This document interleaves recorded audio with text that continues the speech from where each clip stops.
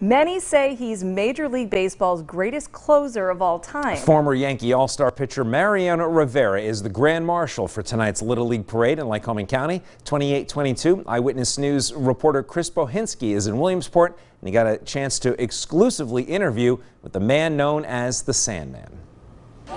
We are just less than an hour away from the Little League World Series 75th Parade and truly are with the man of the hour right now, Mariano Mo Rivera. The Sandman has landed in Williamsport.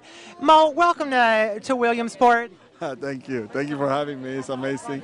You know, surround myself with all these big leaguers here. I mean, it means a lot to me, though. I mean, it's a privilege and honor for me to be in the presence of this bunch of professionals and be here in Williamsport. You know, it's great.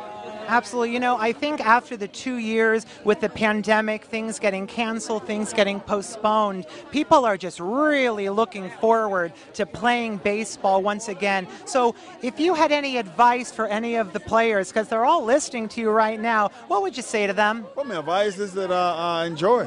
You know, enjoy the game of baseball. They know how to play. They love to play. And why not? You know, we've been, like you said it, almost, if not 2 years, of without Little League Baseball. So now it's time to enjoy and be the best, compete, and you know, I mean, wish the best for every team. So I mean, that my best advice is just to enjoy and play the game that we know how to play.